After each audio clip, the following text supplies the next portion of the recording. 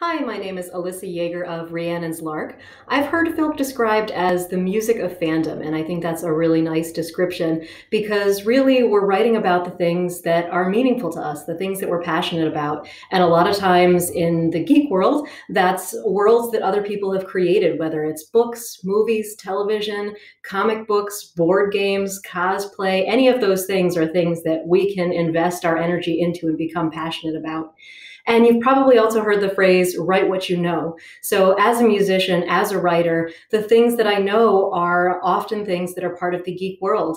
And sometimes those take on a silly parody song, and sometimes those are very serious. And I learn lessons about life when I'm playing games with people, when I'm watching movies and asking questions about sci-fi and fantasy and things that come up in those genres. And that's what Filk means to me.